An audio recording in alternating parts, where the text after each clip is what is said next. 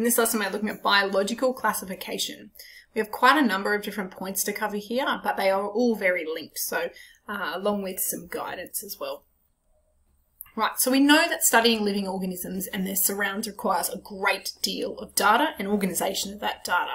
So it might be in determining the type of ecosystem they live in, the type of interactions that they have, or how they reproduce within their environment. Now, classification systems or taxonomies are ways to classify and sort living things into groups based on their similarities, right? So it can help us see the full range of life on Earth, observe trends and patterns, and better understand the relationships between organisms and within the groups of organisms. It also gives scientists a common language to communicate with as well. Right, classification systems are, for organisms are considered hierarchical, and that shows that there are layers of relatedness. So within the really high layers, there's so in this case, these ones, there's really broad information and they're more inclusive. There's quite a number of different species that fit inside them, while the lower levels are less inclusive and they contain really specific information. Now, the difficulties lie within the how of classifying and grouping organisms. So, for example, you need to classify the items found in the lolly aisle at the supermarket. You could choose to organise them based on shape, colour, size, ingredient, flavours, brand, whatever you want, right? No one way of organising would be right or wrong, but no system of organising would ever encompass every minute detail of every single product, right? The way I interpret it is going to be very different to the way someone else interprets it and organises it, but it's not that they would be wrong, okay? It's just that that's more convenient or, logical to them. The same applies for biology. So context is incredibly important when we're talking about creating these taxonomies. When creating a system of classification for organisms, the groupings can be based on really obvious traits, right? In our sugar aisle example, we're talking wrapped versus unwrapped, or individually wrapped versus not individually wrapped. But regardless of any general way of grouping, it's going to ignore the really small, subtle complexities of members in that group. So sometimes it's these exact little subtle differences that creates the range and complexity of life on Earth. So while we need to use classification systems and they are important, we've also got to consider from the outset, they are open to interpretation, they are temporary and changeable as new information becomes available, and they have to be considered in the context they were originally created. So that having been said, organizational groups can be based on a number of different things. We're talking physical features, we can talk methods of reproduction, and we can also talk molecular sequences in the genome. And so once new information like the genetic sequencing information becomes available, the groupings can become more specific. We have already grouped organisms based on their reproductive methods, okay? K and R selected organisms based on, they exist on that spectrum based on the way they take advantage of their environmental conditions and reproduce. So we can describe that by talking about how they allocate their own resources, time and energy, into growing and reproducing. So if you need to brush up on some of these ideas, I recommend going and rewatching our lesson on K and R selected organisms. Now, if we group on physical features, that's our most logical one based on our observations. So initially organisms were grouped, with whatever information we had about them, and that was really only what we could see.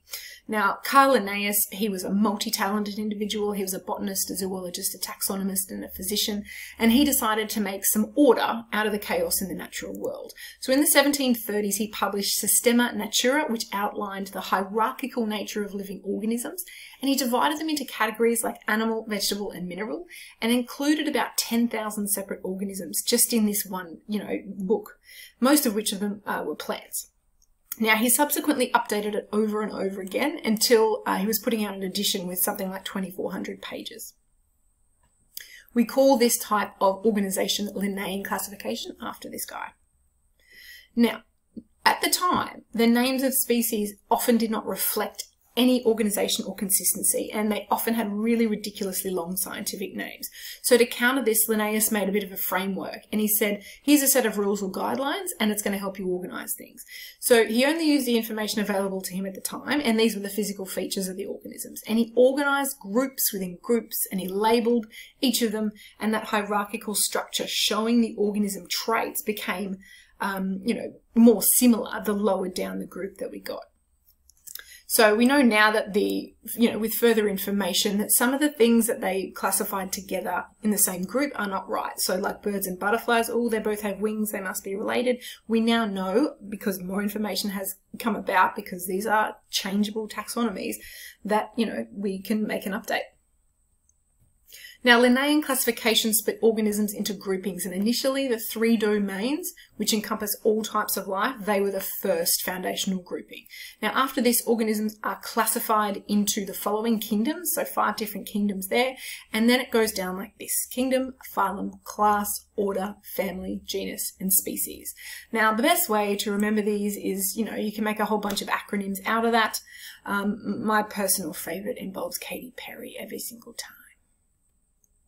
Now, an organism will fit into a subsection of all of these groups, and they'll have a full scientific categorization based on these features. And so if you look in any Wikipedia page, you will see all of that organization right there. Creating this framework was really, really significant in the scientific community, but the legacy that comes from this is actually binomial nomenclature. Now, binomial nomenclature is a way of describing organisms down to their genus and species level. Without these levels within that hierarchy that Linnaeus created, the consistent and abbreviated names could not occur, and this is what we're used to seeing. So binomial nomenclature comes with a bunch of conventions, right? Standard conventions that we must do every time. The genus is capitalized, the species is not. When typed out, both names have to be in italics. If it's handwritten, then we underline them. And if you shorten it further, the genus can be shortened, oh, that's terrible, sorry, spelling error, using the first initial only. So you will actually see that if you've got all the way here, and you'll see that this here is the binomial nomenclature.